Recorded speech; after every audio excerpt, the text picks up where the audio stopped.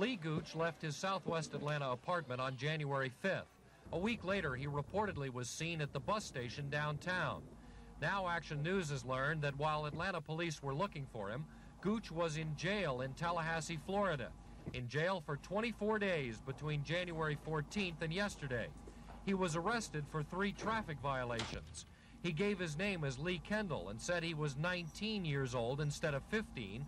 That's why he was in jail instead of in the custody of juvenile authorities. We might never have found out that Gooch was in Florida if he hadn't given his Atlanta address to authorities there. They sent a traffic citation to this address.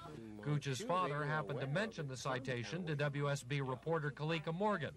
She contacted Tallahassee police, and this afternoon FBI agents showed Gooch's father a picture of Lee Kendall. I'm positive that was him, the picture that they showed me, and they say it came from Tallahassee. In the month since Gooch disappeared, police have maintained that he is a runaway, and they have refused to add his name to the official list of missing and murdered kids. Apparently their evaluation is a correct one.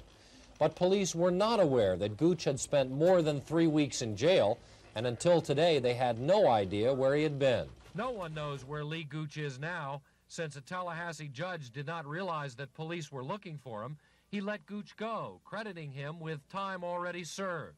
Gooch's family is still worried.